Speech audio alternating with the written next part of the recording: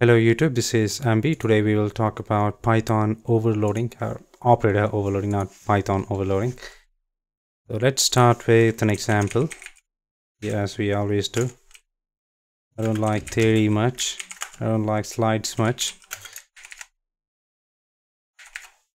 So if you can see that I am writing a class here. This is the constructor or initializer, which initiates function. So this is a class named maths. Inside that I have just a constructor.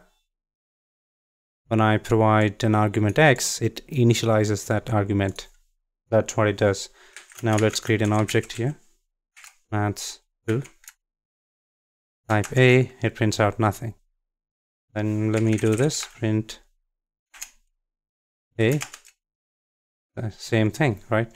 Now, why is that? Because we can correct that by doing this.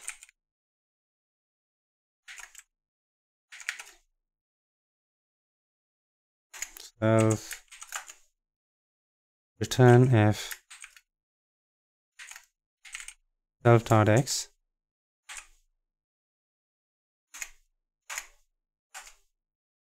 okay. A equals maths2. All right, A.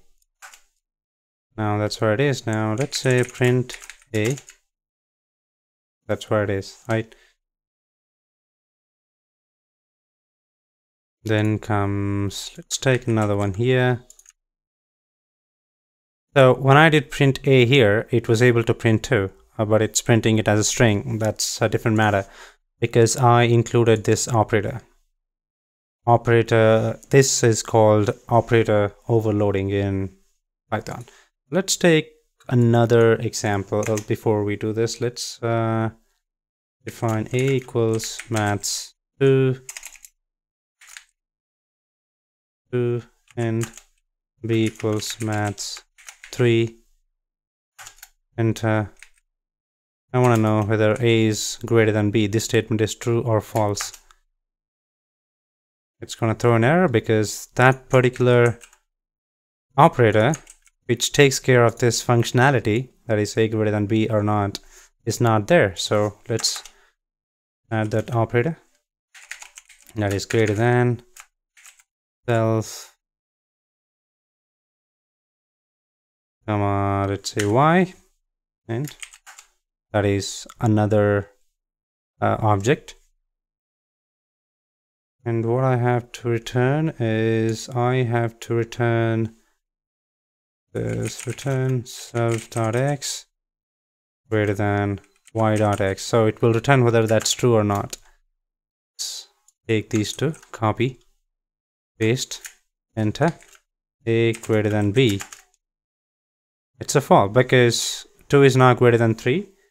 It says it's false, right? So let's do another, right? Let's do another for the sake of it. Well, before that, let me see what I was trying to do here. Again, that particular option is not there. We can't add stuff. So we will go ahead and add an operator called add. So whenever you are adding a plus b, 1 plus 2, or 1 plus 3, string concatenation, or doing arithmetic addition, this is what called in the background, right? Self.x, y, and I want to return self.x plus y.x. Makes sense, guys? Angles and aliens. A plus B, voila, that works now. So this is called operator overloading. There are a lot of many other operators like that. That is multiplication, modulo, subtraction, etc. So that's is the basic of it. The next many other things that you have, that is for you to explore.